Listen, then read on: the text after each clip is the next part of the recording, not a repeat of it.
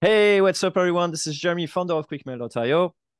And this is Jack, Chief Lead Generation Officer at salesbread.com. Today we're Today, coming at you with oh, I have mine. Do you?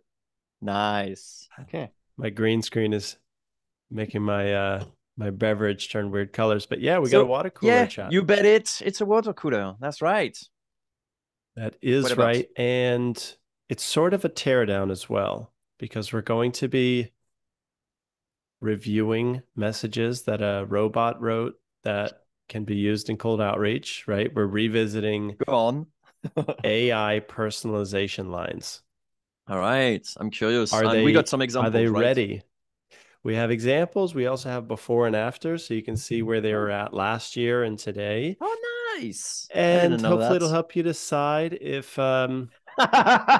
if you're ready to let go of your actual, team members that are taking care of personalization and if the bots are ready to dominate or vice versa. I don't believe it. But anyway, let's discuss it. That's right. Okay, and so a water cooler sponsorship is appropriate at this point. How does that sound like a water cooler water Hey Jeremy, sponsorship? have you ever Yes. have you ever lacked the time or expertise to Uh-huh. turn cold prospects into warm qualified sales leads? Uh-huh. It's hard, right? Yeah. That's why at salesbread.com, we'll do it for you. And in return, Nice. send you one qualified lead every single day. Every And day. also, I Brilliant. don't mention this a lot, but a nice little side um, product is you've got a working cold outreach process that you can eventually bring in house when you're ready.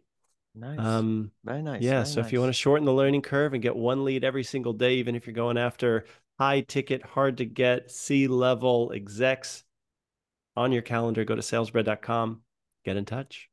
Love it. And I'm not sure if you heard about this, but there is that new really well, not that new actually. It's a pretty good tool. It's been It's running not a that new. yeah, it's running for 8 years now, and it's got like a You super better go big catch it. focus.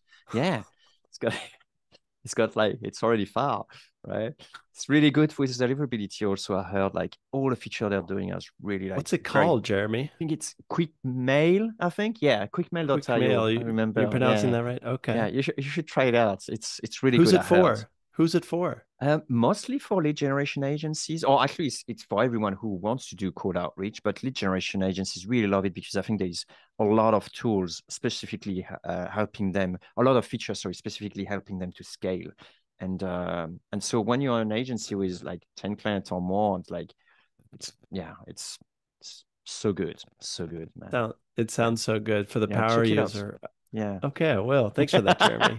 Take another beverage sip here. Okay. yeah, that's right. So let's transition here, keep the water cooler banter going. But I want to start by reading a 1-year-old AI generated first line personalization sentence. Nice. Who is it for? Is like for me or for anyone else? For my profile? It's okay. So this one was a year ago, and they're not tailored to you or me. Okay. This one is for, it looks like the founder of another company. Mhm. Okay. And we're going to check it out. I've also grabbed two different tools so that we can see what the two tools look like a year ago and where they're looking at today. Very cool. Let's see if it came along or if it's kind All of the right. same. Let's start the timer, All right. otherwise it's gonna take ages. Let's go for it. You're right. All right. So here's what the computer wrote last year. Hi, David. Your company, blah, blah, blah, is making an impact in areas that are necessary for economic growth and security. What you're doing is a real game changer! Exclamation point. I also noticed that you've done a lot of consulting work, which has been really educational for you both professionally and personally. It's really great to hear how much you enjoy it! Exclamation mark. It's a mouthful, huh? Yeah. What can I say?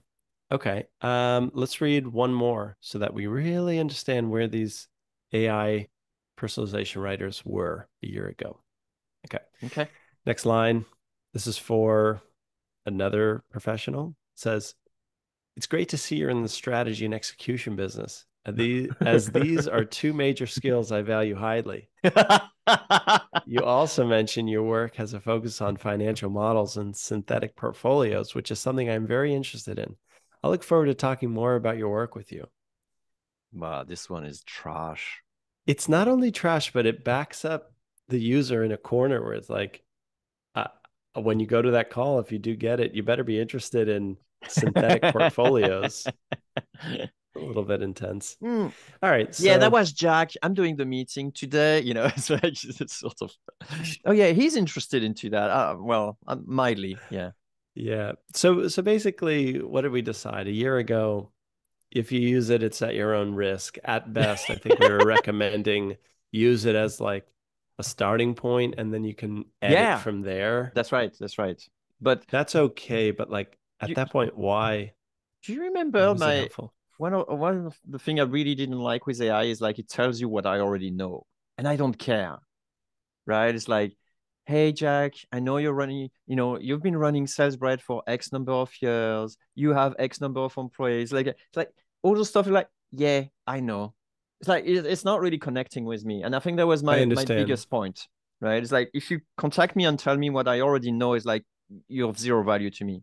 Well, let's take it back a step because that's not entirely true if you're talking about something like everyone knows if you gave a TED talk, you know you gave a TED talk. So mentioning it in that case, it would break your rule. You already know that. Yeah. However, it's nice when we know other people have watched our talk and No, have a no. What comment is about nice it. is to know that they actually resonated with them, or they enjoyed it, or they pass it to someone, or all those things. But telling you like, "Hey, Jack, Hmm. I'm reaching out to you because you did a tech talk last Hmm. year," and it's like it doesn't actually, unless it's a reach out, is for the tech I talk. was But gonna say, otherwise, yeah, yeah, otherwise it makes yeah. no sense, right? It's like, Jack, It I'm falls contacting. flat. Yeah, Yeah. yeah, it falls flat. That's the thing, right? But Okay. anyway, I'm curious to see how it Let's do has it. evolved this year. Let's do it. Okay. So we've got a couple of sentences from a few different tools out there, and I've asked the tools to personalize based on our LinkedIn profiles. That's the Ooh, input, nice. at least. Okay. Are you ready for mine? Oh yeah, yeah. Okay. This is I'm going to read you two so that we can really figure out where they went after a year. Okay. Jack, I'm positive that you're an amazing mentor. Thanks for all the advice you've given me. Next tools attempt. Jack, Mark had some wonderful things to say about you on LinkedIn, mentioning your strong network and expertise. I bet that you must be really good at meeting new people and helping them be more successful. Yeah. Like Okay. either Now, either your profile is trash or the AI can't figure out what your profile is about because that looks okay. really odd. Now here's where it gets interesting because those first two are right in line with the last year's reads, right? The only improvement was they were shorter, which was helpful. Now, Yes, I I'm going to noticed. read you one more from my profile and suspend judgment until you hear it. All Let's right, all let's right. figure out Okay. something. Okay. Zip it. All right, this is another tool. Hey Jack, I came across your podcast and I'm intrigued to know more about how you help sales teams book more meetings with decision makers. Holy hell. You've That's got a good. great understanding of how to engage people and create connection with them. I'd love to hear more about your experience in closing sales. Pretty damn Why good. are they so long? Why are they so long Yeah, but it's still? pretty But damn good the approach. Like, that could be a human. Like, okay, I'm good. I'm mm-hmm. listening. So what does that make you think? I'm taking from this. They're kind of across the board, depending which tool you use. I'm not ready to make a recommendation. I don't think Jeremy is either. So we're going to intentionally leave the tools out of it. But the quality differs per profile. Even just hitting refresh, it gives you like I Wow, think of the course. last read was the best, but like occasion occasionally you'll get a good one, but I'm seeing most of them are still odd. Want to read yours? Yeah, please. I'm Okay. curious. All right, all right, all right, all right, all right, all right. Okay, this is Jeremy's two different tools. Okay. Jeremy, I saw you mention that you have a book published and also a podcast. I'm sure that your book and podcast have a high listenership and have been successful. Okay. Yep. It's rubbish. Okay. Let's try another one. Hey, Jeremy, I came across your experience as an author, co-host of a podcast, and founder of a company. I'd love to hear more about how you're using your expertise to help grow your company. Right? Oh, rubbish, Okay. Tim. Okay. Yeah. One more, though. One more, and let's talk about it. For some reason, this starts off furthermore, but okay. Furthermore, I'm really impressed with how Min is an easy to use and free CRM for small businesses. And we get a laugh. So again, the joke here is because yesterday when we talked, you said like, "Hey, what's mean by the way, Jeremy?" And so I explained it to you, and so the AI actually get it faster. But it's pretty fun. Tell me again, Furthermore, I'm really impressed with how Min is an easy to use and free CRM for small businesses. and that's it. That's it. But that's pretty good. That's pretty damn good. But yeah. So he's impressed. It's not like, "Hey, you've been doing mean for X number of years or whatever, Right. and it's reaching. It's like It's better. it's not a statement; it's a reaction to that's and then, so I think that's a big difference. What do you make of all those AI lines at the moment? Like, will you start now, firing team members and and replacing No, them with no, no, AI? no. So, okay, I think this is worth stating, but I will never, SalesBread will never not have someone who looks after personalization. It's too important to just hope AI does a better job. Um, I think it's coming along. Maybe at today, I still don't think it's the ROI is there. I know these tools are cheap, but I just think I'd rather start with a blank LinkedIn profile and a Google search and a business website and a trained expert who's going to find the best thing to write, as opposed to relying on this tool as a starting point. But check in a year, and that may actually change. What do you think?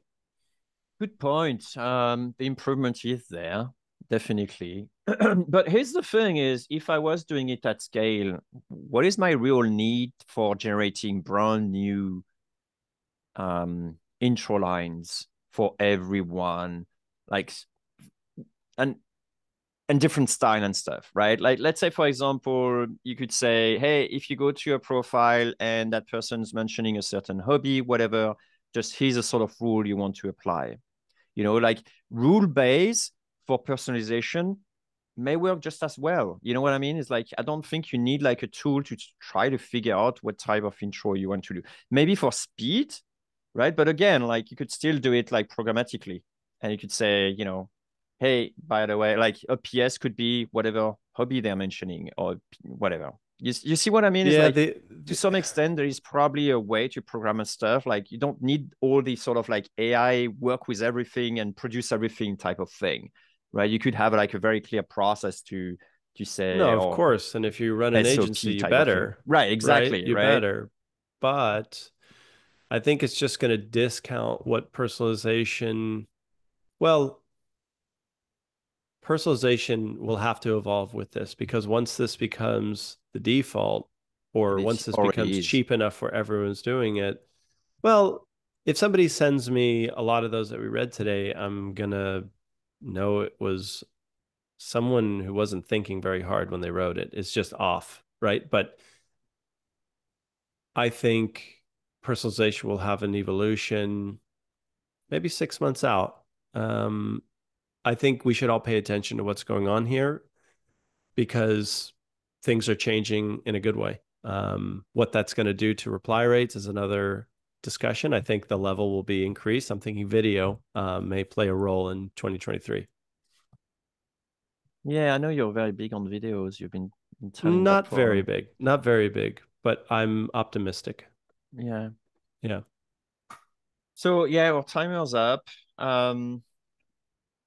Maybe I'm thinking humans still have a chance to outperform very easily AIs at the moment, I think. Um, but yeah, I'm curious to see what next year is going to be about. Either people would have sort of catch up on the thing, which I think they did, by the way, already.